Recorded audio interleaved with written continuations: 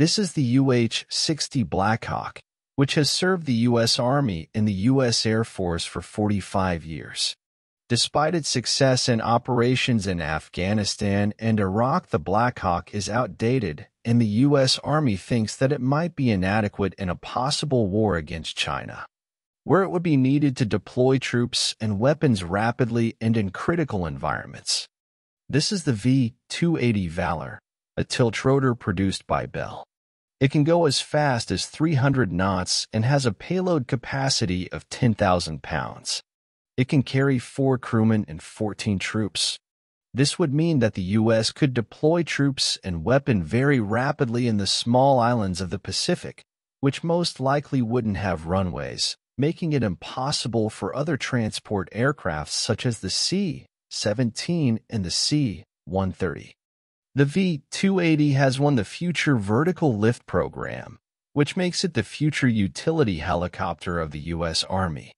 And while Bell says that the V-280 could also be fitted with missiles, loitering weapons, machine guns, and even direct energy systems like laser weapons, the Army wants another helicopter to take over the attack capabilities of the BlackHawk and also later on replace the legendary attack helicopter OH-58 Apache. This is the S-97 Raider, which will very likely be the U.S. Army's next attack helicopter. The S-97, which is produced by Sikorsky, has less payload capacity than its competitor, the V-280.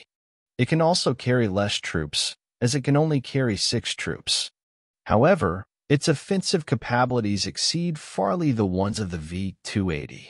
Thanks to its propeller, the Raider can go as fast as 240 knots and will fit Hellfire missiles, 0.5 caliber machine guns, and other high-tech weapons, which will be essential in fighting future threats. However, while the V-280 Valor won the FVL program and will be the Army's utility aircraft for years to come, it's still not sure if the S-97 will replace the Apache as U.S. main attack helicopter. The necessity for new helicopters was pointed for 2 main reasons, mainly because the U.S. roster of helicopter is aging, with most of them having more than 40 years of service. And while the Apache and the Chinook have stood the test of time, the same cannot be said about the BlackHawk. The BlackHawk was introduced in the late 70s and has been considered one of the most unsafe copters to fly in. As of today, more than 390 non-combat incidents have been recorded involving the BlackHawk, which resulted in about 1,000 killed.